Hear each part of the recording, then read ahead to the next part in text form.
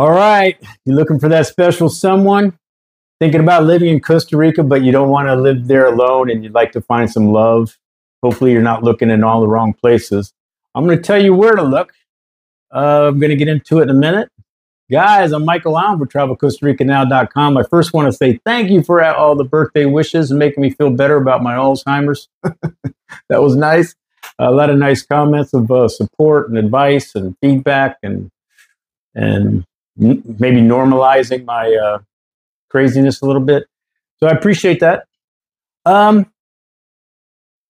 Real quick, guys, a relocation retreat coming up again. You know, the one coming up is sold out. We're already selling the next one. The reason I'm not saying the date is because I want this video always to be good, because there's always going to be new dates, you know, for you. And if you're thinking you'd like to live here, it's on your radar, but you're not quite sure, all that information is in a link in the description below. I would love to see you there. I can tell you they're filling up now, man. They're filling up. They're getting popular. They're getting popular. I would love to see you there. If you haven't subscribed, please do. I'd appreciate it. And if you want to see videos as we put them up, hit the notification bell. And if you want to donate, give me a nice coffee cup. You can go to TravelCostaRicaNow.com and hit the donate button. All right, so, you know, you don't have to marry a hooker. I don't know how that, well, I know how it got started down here. You know, prostitution is legal here. You know, they don't like to talk about it, but it is legal. And for some reason, guys think that, I don't know, they're not thinking. It's actually one of my 10 commandments. I made a video a long time ago. You know, working girls, they know what they're doing, and they do kind of help you maybe live in this fantasy world of thinking that you are hot when you're not. You know you're not. You know you have money. You have money. You probably got not much else. Maybe hopefully some personality, but sometimes you're older. Sometimes you're my age or older. Maybe you haven't really kept up your health, or maybe you're not the best looking guy around. And you want to come down here, and what do? For some reason, you go to the brothels looking for love. Pretty Woman is a movie. You are not Richard Gere, and the girl is not Julia Roberts. All right, so here's what happens. I know more than anecdotal stories. I know a lot of stories. I know a lot of guys that have done this, and it goes south. It goes south, and I'll tell you why it goes south. One is, come on, man, if you got some money, they don't have that kind of money. So they do, you know, you can't blame them for latching on you. But why do you think they're latching on you? Because you're just so charismatic and good looking? No, it's your money. And if you are nice, I guess that's extra. But guess what? The women know their rights down here. The women know their rights down here. And most of those relationships, with, like, let's say a working girl. I'm not bagging on working girls, by the way. People got to make money, and I get it. I'm not throwing stones at any of that. But you coming down here and marrying one probably isn't the best idea. Almost every story I know, and there's a lot of them in 18 years, have gone south. Now, I'm going to tell you the ones that don't go south in a minute, but those usually go south. And guess what? The women have a lot of rights down here. They will own your house. They will own your house. And I just can't tell you, man, the stories are kind of sad, actually. So let's rethink that. For one, there's prenups down here. You can do a prenup. And for the other thing, if you really feel like you got to marry a hooker, or not marry, but why don't you just get her a little apartment, have her bills under her name, because the common law thing is, can happen to you down here too. So you don't want to get common law into a marriage that you didn't know that was common law, into some legalities that you didn't know about. I'm just saying, it's a terrible story, because a lot of guys are coming down here with their money that they saved up through life or whatever, Social Security. They bought a house, and maybe they start a little business. And man, that woman's going to own it, dude. I'm telling you. Do you think the judge is going to side with you, gringo boy? No.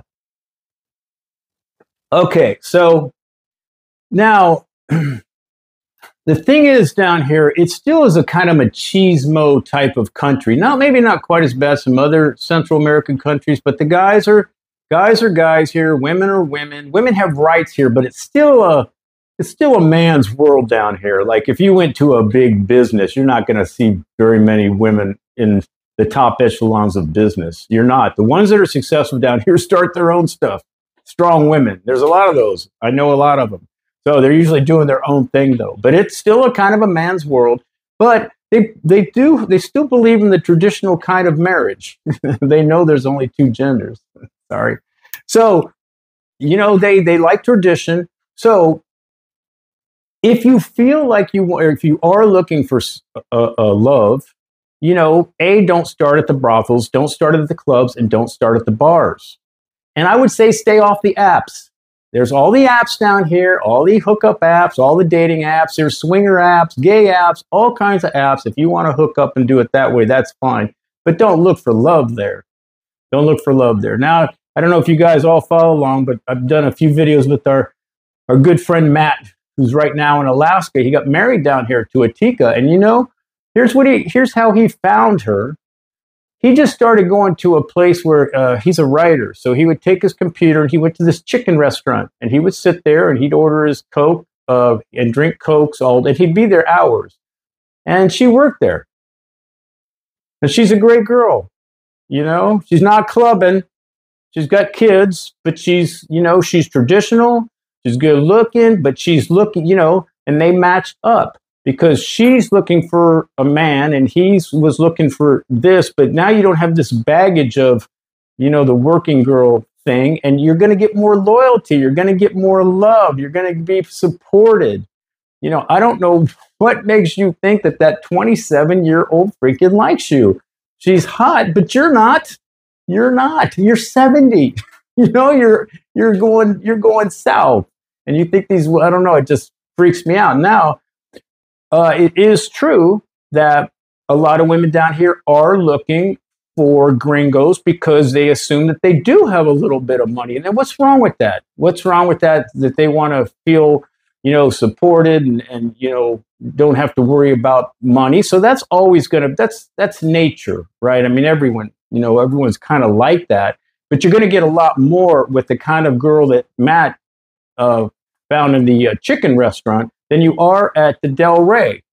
You know, it's just, you know, you got a whole nother breed of women, you know, woman. Yeah, and then if you're, you know, in the chicken restaurant, it's going to be traditional. She's traditional, man. She wants us to have a family. She wants to eat dinner at night with you, you know, all that kind of stuff. So it's going to be a different thing. Now, you got to remember when you marry, if you do marry a woman down here, you're marrying the family. You realize that, right?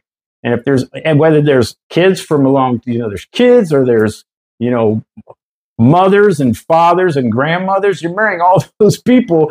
And you might find that your obligation might be a little bit more than you expected because their families are close here. They might be living with you. They might be living with you.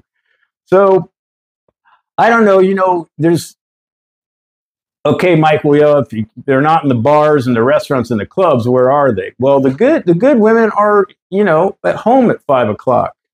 So you're going to meet them at the grocery stores or at the restaurant like Matt did, or at church or at the park or places that are, you know, more community based, because the women that are, you know, traditional women aren't out at 12 at night. I'm sorry. I know that's, again, not throwing stones. I'm out at 12 at night. Okay, I get it. But, you know, if you're looking for a woman, you really want one, you know, that's, you know, your pay grade, you know, you're going to find them in those places because they're not hard. And you know what? I mean, no disrespect. It doesn't matter how out of shape you are, how fat you are, how ugly you think you are, or whatever it is. They don't care necessarily. They do not care about that. What they're looking for is, you know, somebody that's established, supportive, loyal, loving, giving, and all that. So you can be nasty looking and you're still going to be fine. You're still going to find somebody. Now, in the opposite direction, so the white women, sorry, the gringas that come here, they also, they get married to ticos, you know, the locals down here. And I got to tell you, I'm just saying this because it's just what I've seen in the 18 years. Usually the lady from the United States or wherever comes down here, and she's usually marries just a little bit below her pay grade. I'm not saying that's bad. Usually the woman's a little bit more established, kind of got the money maybe, or the vision, or, you know, working hard or something. And not that the guy's lazy or any of that. I'm just saying the woman usually is just a little bit above, you know, just a little bit, got her shit together a little better. So it can happen with the, you know, with the gringo women too, coming down here. They can find love. I would just caution, a vacation is not living here. And just because you're going out, you know, you went out rafting and that guide was so cute, it's kind of like the guy going to the brothel. When some of the younger women, like let's say 35 or whatever, they go rafting, and these guides that's what they do, is hook up. So it's kind of the opposite can also be true. So be careful. There's a difference between, you know, one night stand and having fun on a vacation than, you know, a romance brewing. Okay. So I don't know. I wanted to make this video because I've always kind of said that, you know, it always seemed to be the working girls that the guys, let's say my age, were drawn to or marrying, and people would kind of get on me. Mike, no, I married a nice girl down here. We've been married 10 years. I've been married 15 years. I would be hard. I would assume maybe 1 out of 50 of those people writing me married a hooker, you know, and it all worked out. Maybe it was Pretty Woman, but I can tell you, not normally. They probably found a girl kind of like what Matt did, whether it was church or some, you know, in the park or at the grocery store or maybe at a restaurant or whatever. But I would say it's probably not a hooker. And if it is, again, that would be the exception to the rule. So if you want to come down to Costa Rica and you think you're going to be lonely and you're looking for that, you can easily get it as a outsider, because obviously they're looking at that, and, you know, again, they think you got the money, and so what? So what? I don't think there's anything wrong with that. I'd love to hear you guys' comments and feedback on this from people that are married down here. You know, tell me what I got right. Tell me where I went wrong. Tell me what I'm missing. It helps everybody else, you know, make better decisions down here, because the guys that come down here don't have the best track record of marriage.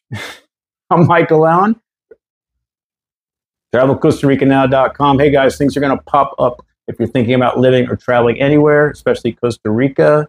Always do your homework and research. And if it is Costa Rica, my videos. Ciao.